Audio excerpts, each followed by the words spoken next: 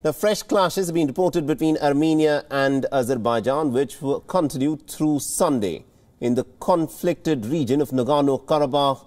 And this, of course, violated the ceasefire agreement that was signed between the two nations at the behest of the Russians after a conflict that lasted for well over 6 weeks.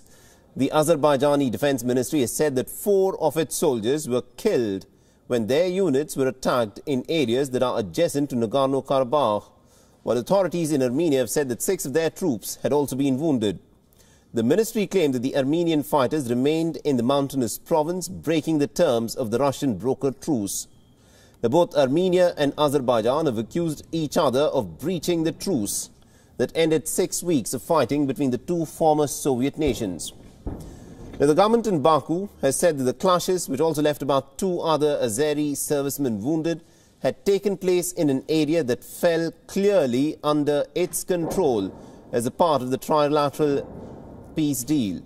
The Russian peacekeeping forces deployed in Nagorno-Karabakh have also confirmed the ceasefire violation that has taken place in the region, and the new clashes mark the first significant breach of the peace deal brokered by Russia on the 10th of November.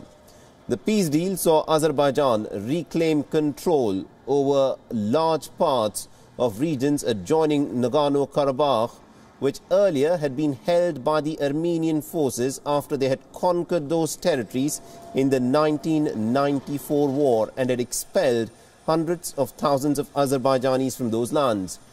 Now, earlier on Saturday, Azerbaijan's President Ilham Aliyev blamed the Armenian forces for instigating the new clashes and also threatened to crush the Armenian forces with an iron fist.